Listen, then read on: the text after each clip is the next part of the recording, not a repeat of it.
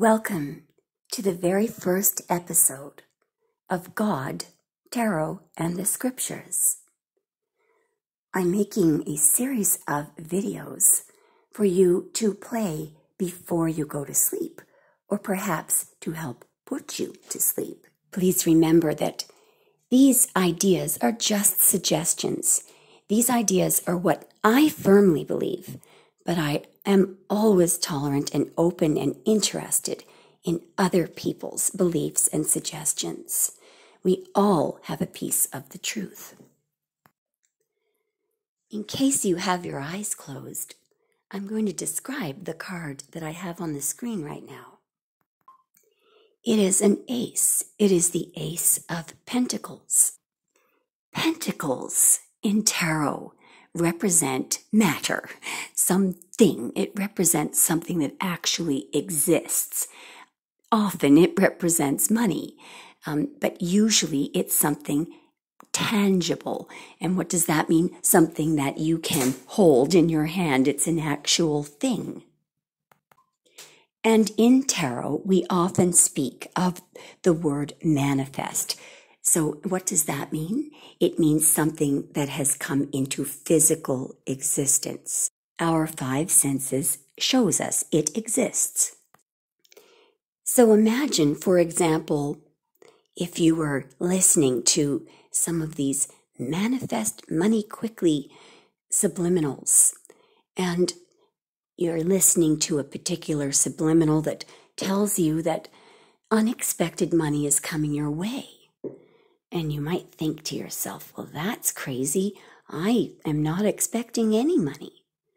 Imagine that you allowed yourself to fall asleep to that subliminal, and you woke up the next day, checked your bank account, and there was a rebate for something that you remember, oh, right, they had to refund me because they didn't have any cat food that I ordered. So they said that in a few days it would be refunded, it would be rebated.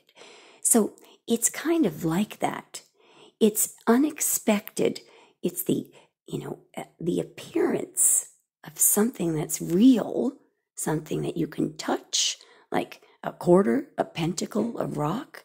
It's something that you can physically see here in this 3D. You can touch it. It has weight.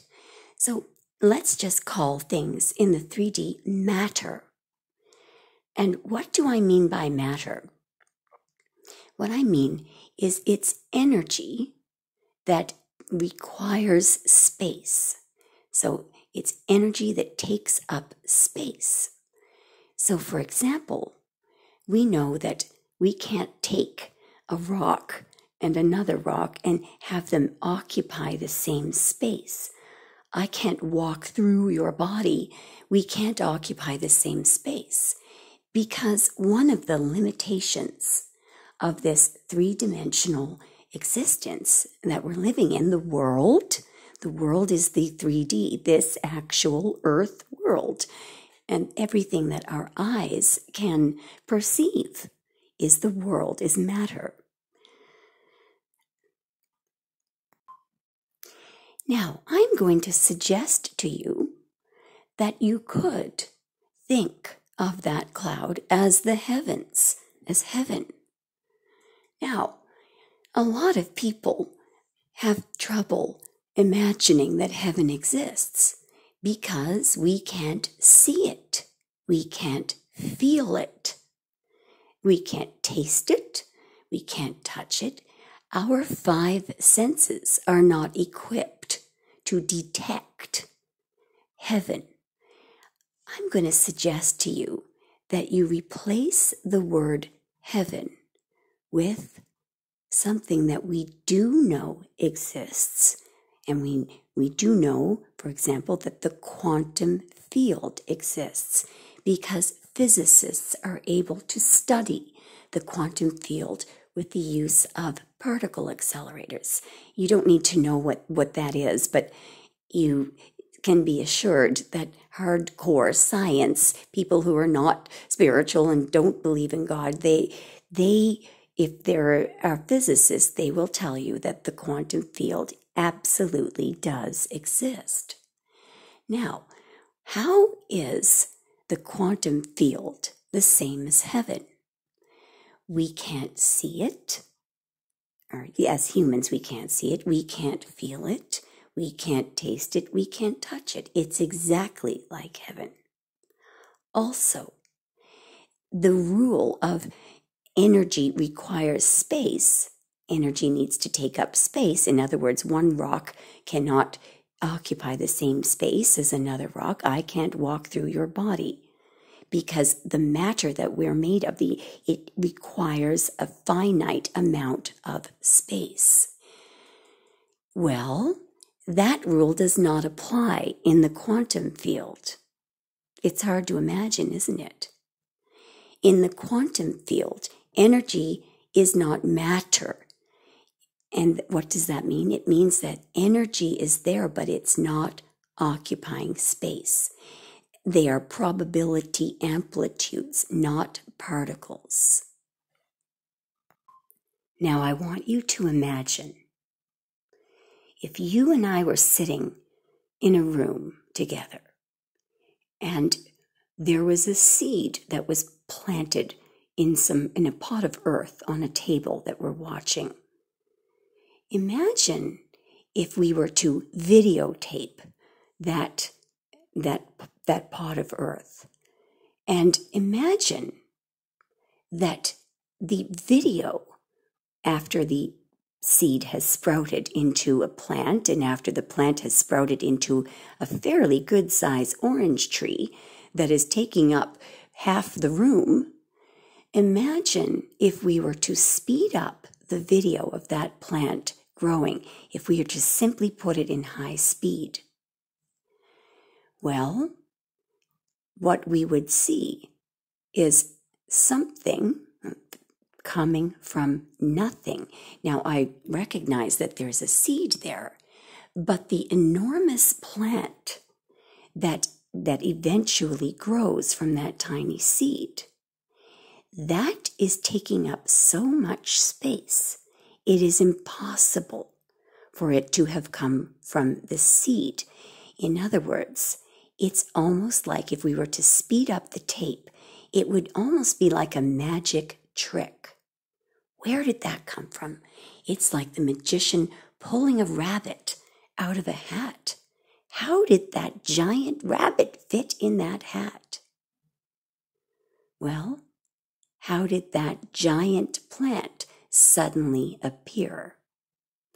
We did have to speed up the tape, of course, but you would have to agree with me that it's not a magic trick. The plant did grow. We simply sped up the tape. Now, what does this prove? Here's what it proves. You and I are living in a three-dimensional existence where energy requires space.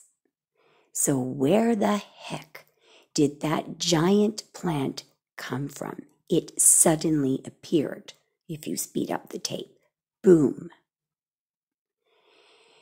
Physicists will tell you it came from the quantum field. Everything in this world, everything originates from the quantum field. That's where you and I came from. 1,000 years ago, where was your body? Let's speed up the tape. Boom. Suddenly, we have something that came from nothing. And yes, it's quite accurate to call heaven nothing, because it is no thing. A thing is matter. It is the manifestation of energy from the quantum field. And so, in other words, if something means a rock, something, some piece of matter, something that has manifested in this three-dimensional world, well, nothing means no matter. That is the quantum field. Now let me suggest that this is in the scriptures. I'm looking at the Gospel of John. Now remember, I want you to replace the word heaven with the quantum field. John said, "A man can receive nothing except it be given him from heaven." What John was saying is that everything comes from heaven. Everything comes from the quantum field. Everything. And that is why you can be reassured that you cannot lose, the loss of money or the destruction of a physical thing. There is no need to fear loss of things because everything comes from the quantum field, from heaven. Again, a man can receive nothing except it be given him from heaven. In other words, everything, every piece of matter comes from the quantum field, comes from heaven. Chapter 1 of the Gospel according to St. John begins with this: "In the beginning was the Word, and the Word was with God, and the Word was God. The same was in the beginning with God. All things were made by him, and without him was not anything made. In him was life, and the life was the light of men. There was a man sent from God whose name was John. The same came for a witness, to bear witness of the light, that all men through him might believe. He was not that light, but was sent to bear witness of that light. That was the true light, which lighteth every man that cometh into the world." Do you notice the number of times that the word light, L-I-G-H-T, is used? We are going to come back to this word light in a few moments. Just keep that word light in the back of your mind for now. All of the physical things that surround you, a table, a chair, a rock, all physical things vibrate at a certain frequency. For example, wood vibrates at a certain frequency, metal vibrates at another frequency. But all matter, things, physical things, they vibrate at lower frequencies. So, for example, if you have your eyes closed, what I have here is a piece of paper, and on the left side, going up, if you go from the left to the right, the frequency increases, and we're looking at how does energy behave at lower vibrations compared to these higher vibrations. Well, first of all vibrations, all energy that vibrates up to the speed of light, so we could call that lower vibrational energy, that's where matter occurs. That's where energy becomes a particle. So at vibrations up to the speed of light, energy exists as a particle. And what does that mean? Energy needs space, so it becomes a thing. And physicists, when they look at how the vibration behaves, you can see there that there's sort of wavy energy for energy that any energy that is existing at less than the speed of light It's called wavy energy. It's also called finite wavy energy. In other words, finite in the sense that it needs a certain amount of space, a specific amount of space. Infinite means that no space is required. You'll notice that in the 3D, in lower vibrations, time is relevant. In the quantum field, time is not relevant. Now, as you move along that page, from the left to the right, that line that I have down the middle of the page, that is the speed of light. So everything to the right of that is how energy behaves from the speed of light up to, the highest vibration. That is the quantum field. The right side of the page is heaven. It's the quantum field, where time is not relevant and space is not relevant. Something interesting happens to energy waves when you go beyond the speed of light. It starts looping into what's called a lemniscape, or the infinity sign, and it becomes infinite waveless energy. And what I mean by that is even sound behaves as wavy energy. In other words, it bounces off things. It cannot permeate things, so it behaves rather like a particle, even though it's a vibration, because it is energy in the 3D lower than the speed of light. Why can't we see with our eyes why can't we see the quantum field? Why can't we taste it, feel it, smell it? Well, there's a very simple explanation for that.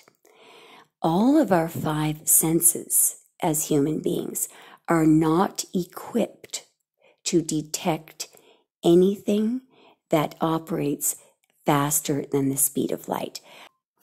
So our 5 senses, our ability to see, to hear, to taste, to smell, to touch, they are only capable of assisting us in detecting energy that vibrates at vibrations that are slower than the speed of light.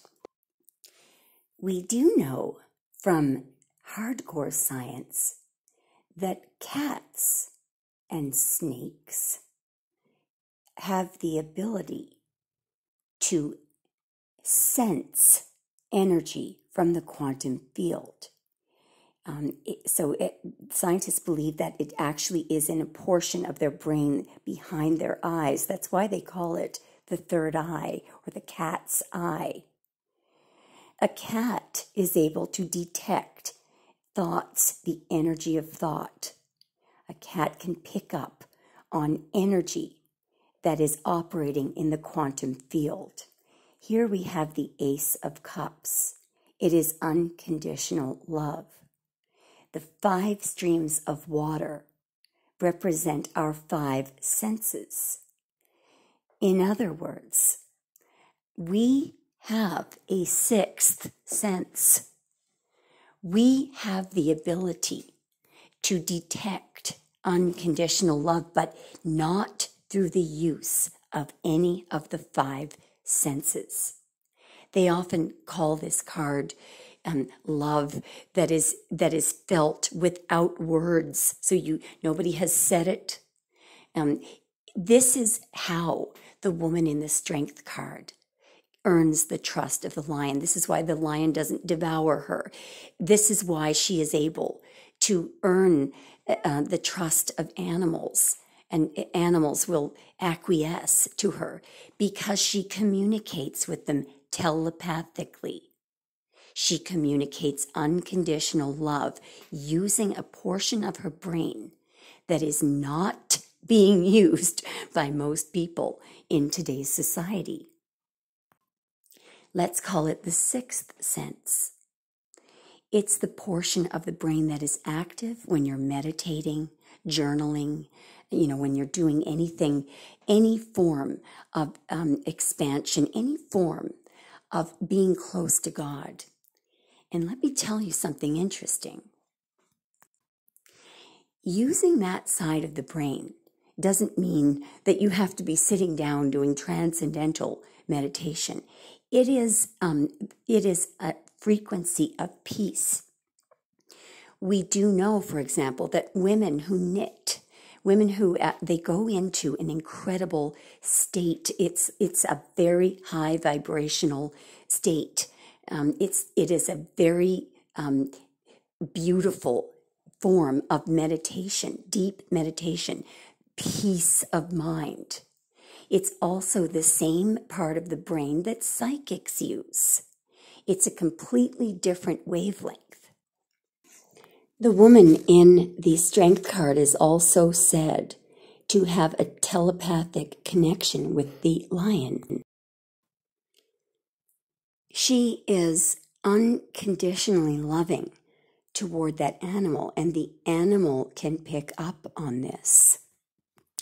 The lemniscape above her head, or the infinity sign, in this card also refers to emotional intellect. Where does that come from? God. Now let's go back to the Ace of Cups and what the scriptures say about the material world. Now, the 5 streams are the 5 senses which allow us to enjoy the material world. And the purpose of material things.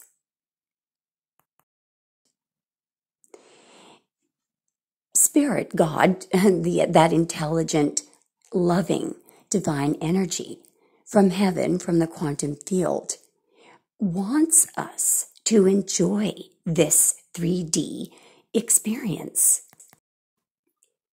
So let's go back to the Ace of Pentacles before we start. Clearly, this card supports the idea of all things, because that is a thing, a pentacle, come from the heavens, come from the quantum field. It's a gift from God. In the Ace of Cups, we have spirituality being imported here into this cup, and out of the cup are the 5 streams of water. Those 5 streams of water are our 5 senses, our ability to experience the material world, the material gift. But notice how the key part of this card is the unconditional love. It comes along with the 5 senses, and there is an idea of what is essential about it is the spiritual element. And this is reflected as well in the scriptures. The inherent value of physical things, of material things, according to Spirit, according to God, the purpose, the way that we are supposed to interact with physical things, the way that God wants us to experience this, is to be happy, to enjoy the taste of something, to enjoy interacting with something, it's not to hoard and save up our money. It's to spend, it's to interact, it's to enjoy things, because the value in these things is the enjoyment of it. Now, let me explain a little further. The only way that I can explain this, there is one scripture and one example that I want to use. So the story of the littlest angel is an excellent example. So there was a little boy who died when he was about 4 years old. And he's residing in heaven with archangels, and he's very young, and he stutters, and he's constantly knocking things over, and he can't sing in tune, and he's causing quite a ruckus, and he's very homesick. I'm just going to read a quote here, all right? Now, the idea here this is an example of how and why we are to enjoy material things. So the littlest angel was very homesick. Oh, not that paradise wasn't beautiful, but earth was beautiful too. Wasn't it created by God himself? Why, there were trees to climb and brooks to fish and caves to play pirate chief in, the swimming hole and the sun and rain and dark and dawn and thick brown dust so soft and warm beneath your feet. So he's now talking to one of the archangels. The understanding angel smiled, and in his eyes shone a memory of another small boy from long ago. Then he asked the littlest angel what would make him most happy in paradise. The cherub thought for a moment and whispered in his ear, "There's a box. I left it under my bed back home. If only I could have that." The understanding angel nodded his head. "You shall have it," he promised. And a fleet-winged heavenly messenger was instantly dispatched to bring the box to paradise. And then, in all those timeless days that followed, everyone wondered at the great change in the littlest angel, for among all the cherubs in God's kingdom, he was the most happy. His conduct and appearance were all that any angel could wish for. And it could be said, and truly said, that he flew like an angel. So now because he has his box of things, he's happy. And then then it came to pass that Jesus, the Son of God, was to be born. And as a glorious tidings spread throughout paradise, all the angels rejoiced, and their voices were lifted to herald the miracle of miracles, the coming of the Christ child. The angels and archangels, the gatekeeper, the wingmaker, yes, and even the halo smith put aside their usual tasks to prepare the gifts for the blessed infant, all but the littlest angel. He sat himself down in the topmost step of the golden stairs and anxiously waited for inspiration. What could he give that would be the most acceptable to the Son of God? At one time, he dreamed of composing a hymn of adoration, but the littlest angel was lacking in musical talent. Then he grew excited over writing a prayer that would live forever in the hearts of men, because it would be the first prayer ever to be heard by the Christ child. But the littlest angel was too small to read or write. What could a small angel give that would please the holy infant? The time of the miracle was very close at hand when the littlest angel at last decided on his gift. Then on the day of days he proudly brought it from its hiding place behind a cloud and humbly placed it before the throne of God. It was only a small, rough, unsightly box. So as you can see, he's decided to give away his box. But inside were all those wonderful things that even a child of God would treasure. A small, rough, unsightly box lying among all those other glorious gifts from the angels of paradise, gifts of such radiant splendor and beauty that heaven and all the universe were lighted by their glory. And when the littlest angel saw this, he suddenly wished he might reclaim his shabby gift. It was ugly.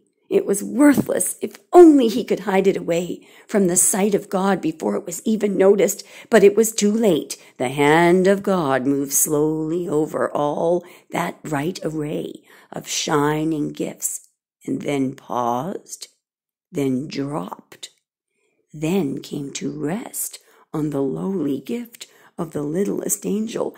The littlest angel trembled as the box was opened, and there, before the eyes of God and all his heavenly host, was what he offered to the Christ child, and what was his gift to the pleasant infant. Well, there was a butterfly with golden wings, captured one bright summer day on the hills above Jerusalem, and a sky-blue egg from a bird's nest in the olive tree that stood to shade his mother's kitchen door. Yes, and 2 white stones found on a muddy riverbank where he and his friends had played like small brown beavers. And at the bottom of the box, a limp, tooth-marked leather strap, sorry, I'm choking up here, once worn as a collar by his mongrel dog, who had died as he had lived in absolute love and infinite devotion. The littlest angel wept. Why had he ever thought the box was so wonderful? Why had he dreamed that such utterly useless things would be loved by the blessed infant? He turned to run and hide, but he stumbled and fell, and with a cry and clatter of halo, rolled in a ball to the very foot of the heavenly throne. There was an ominous silence in the celestial city, a silence complete and undisturbed, save for the sobbing of the littlest angel. Then, suddenly, the voice of God, like divine music, rose and swelled through paradise. And the voice of God spoke, saying, "Of all the gifts of all the angels, I find that this small box pleased me most. Its contents are of the earth and of men, and my son is born to be king of both.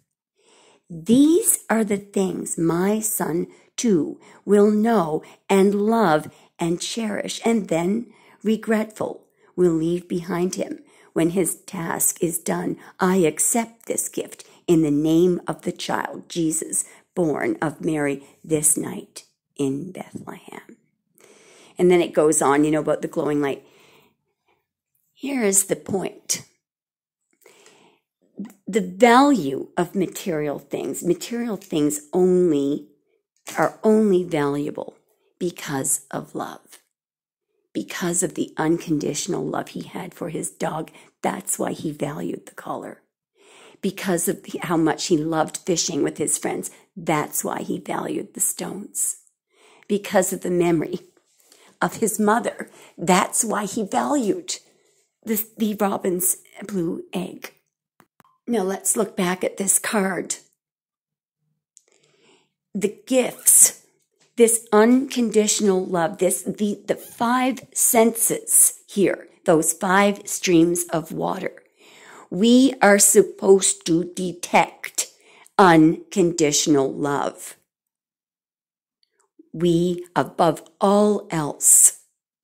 And not only that, but the gift of the 5 senses was so that we could enjoy the material things, so that we could love all things material for the inherent value. Without unconditional love, a material object has no value. If there's a label on something, if there's no love there, it's worthless. It doesn't matter if it cost $2,000. If there isn't unconditional love attached to that item, it has no value. It has no value. In Ecclesiastes, there are some very important truths about this material world. The very strong message is that these things are temporary, and that is why, the reason why they're here are so we can ourselves be happy. We can enjoy a meal in the present moment. Things are to be fully, experienced with the heart. There is nothing better for a man than he should eat and drink, and that he should make his soul enjoy good in his labor. This also I saw, that it was from the hand of God.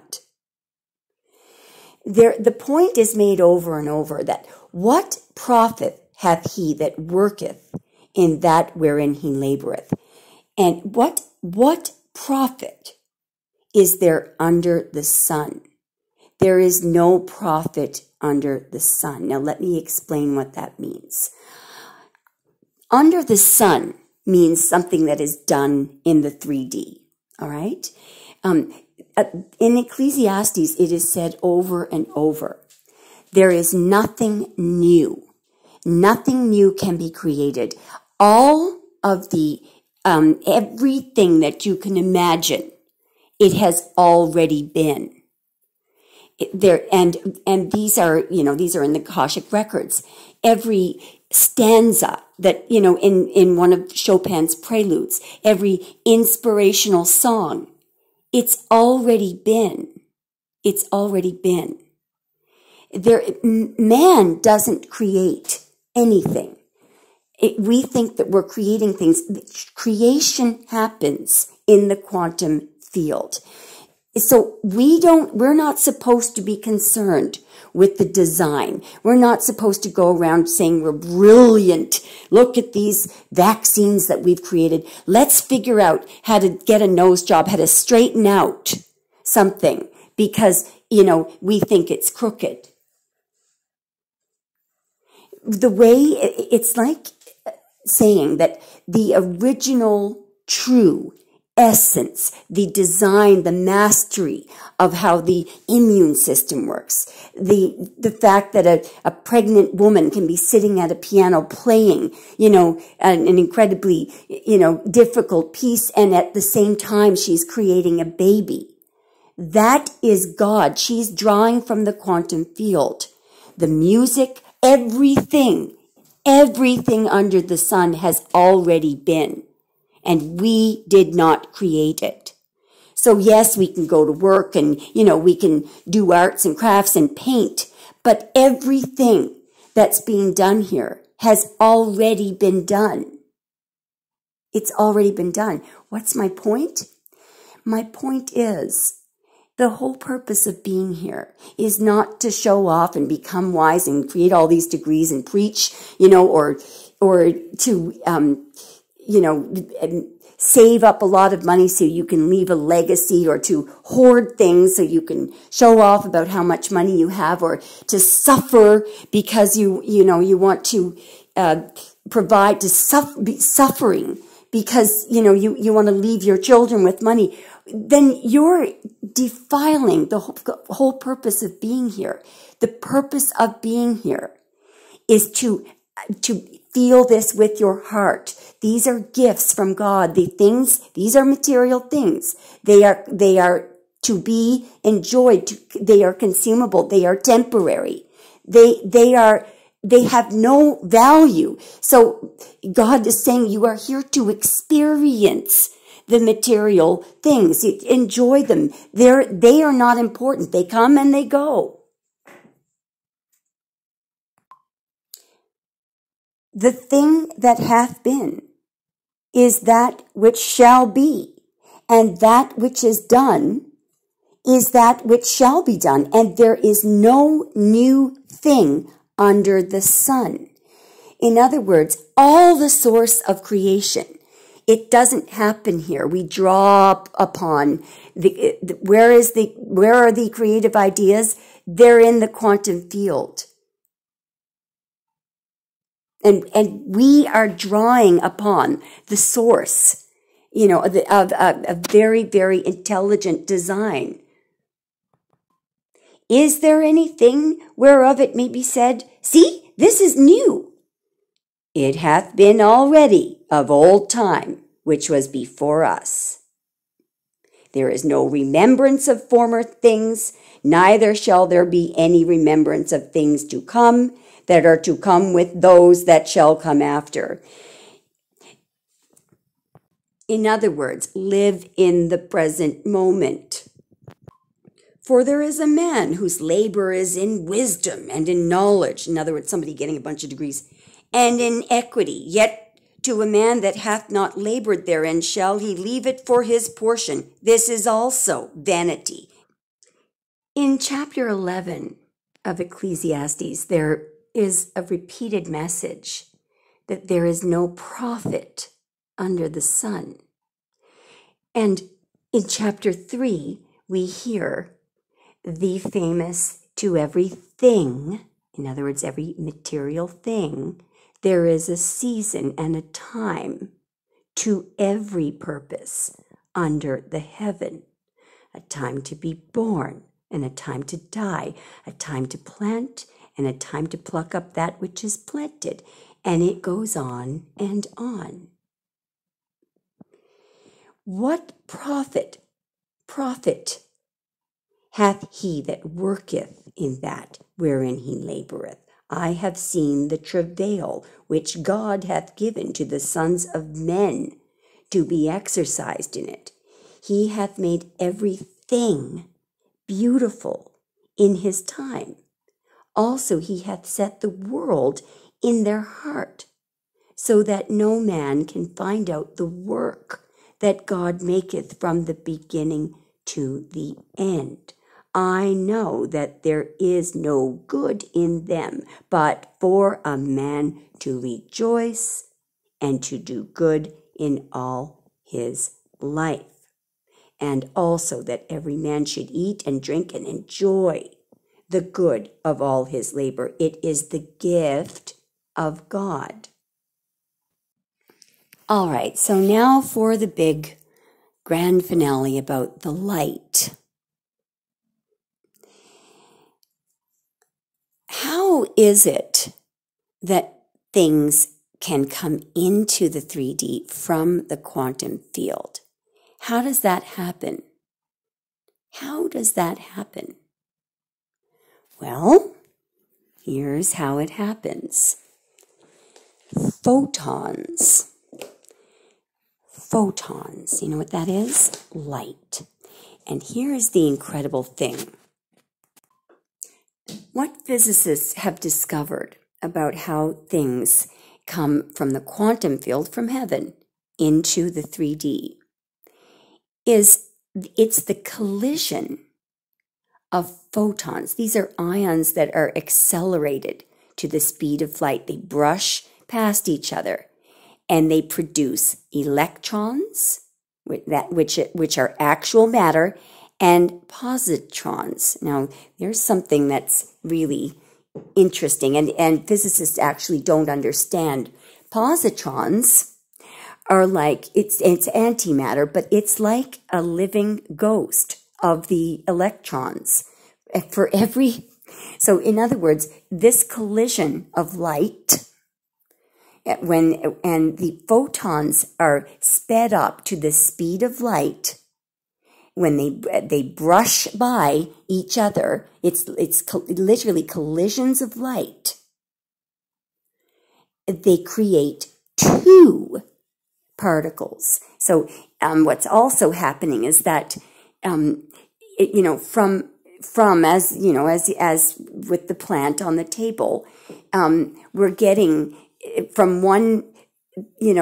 From nothing, we're getting more than it seems to be. It's an impossibility in this 3D, but that's how things come from the unmanifest to the manifest. Now, here is something really incredibly interesting. So we do know that everything that exists beyond this, higher than the speed of light, is not in particle form.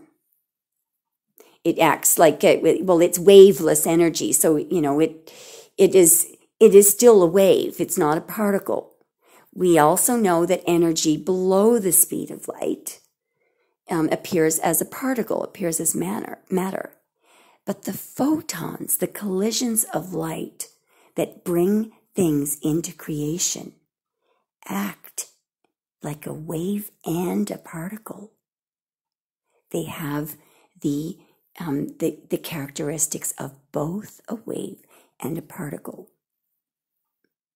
And if you look at the studies that physicists are doing, there has been a long-standing debate over how the heck they work.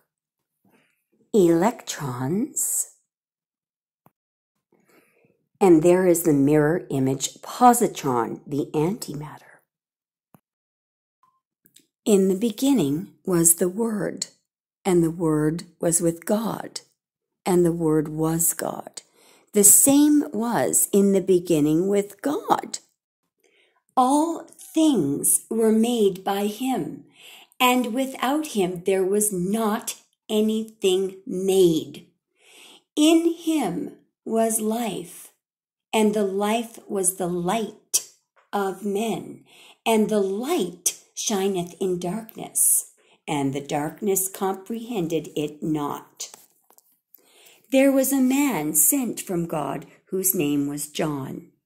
The same came for a witness, to bear witness of the light, that all men through him might believe. He was not that light, but was sent to bear witness of that light. That was the true light, which lighteth every man that cometh into the world. He was in the world, and the world was made by him, and the world knew him not. Thank you so much for listening. Let me know if you have any comments or any thoughts. Okay, bye. We'll see you tomorrow night.